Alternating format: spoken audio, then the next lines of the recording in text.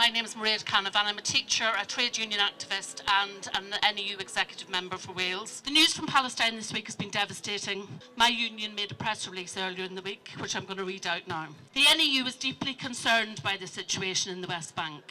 12 Palestinians, including 4 children, have been killed during an operation in Jenin refugee camp by Israel's military. More than 100 people have been injured and thousands forced to flee. OCHA reported that Israeli forces also prevented ambulances entering and exiting Jenin refugee camp, and tear gas canisters were fired into the grounds of the local hospital. Damage to civilian infrastructure is widespread and water is currently unavailable. It's unacceptable that children are once again experiencing the most devastating edges of violence because of this ongoing conflict and Israel's long-standing illegal occupation. The international community cannot allow the repeated killing of children and civilians to become an accepted byproduct of Israel's military operations.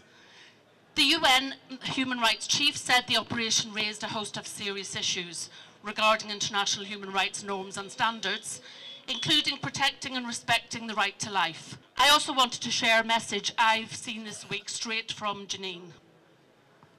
We are not okay. They bombed homes.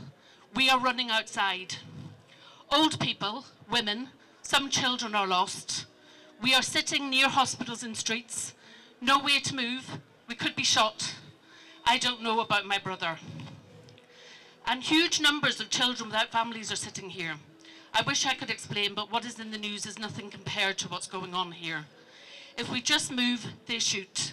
We ran away without shoes. We just hope they don't bomb the hospital and the places where we hide. We are in huge danger. Please do not leave us alone.